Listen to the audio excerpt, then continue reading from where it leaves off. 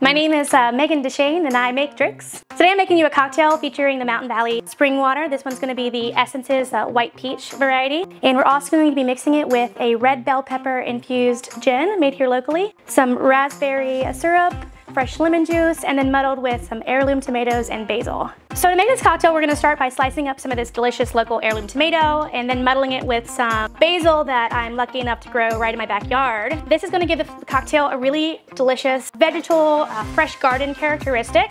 You don't have to muddle too much because the act of shaking the cocktail will further integrate those flavors. To that, we're going to add some raspberry syrup. Very easy to make at home. It's just simple syrup pureed with raspberries. That's a 3/4 ounce of that. A 1/2 ounce of fresh squeezed lemon juice. The fresher, the better. And then we infuse some local gin with red bell peppers. Once again, playing with those garden fresh flavors. It's going to be 1.5 ounces of that. And then we're going to shake it with love. The favorite part of everyone's day is shaking, right? Nice. Smells delicious. It's going to be a rocks glass for that. Some fresh ice.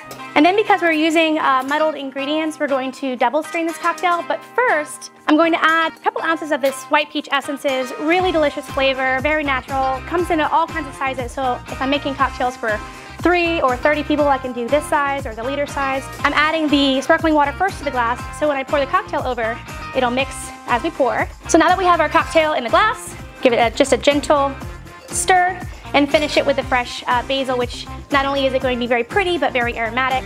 Voila! This is, with love, Linda.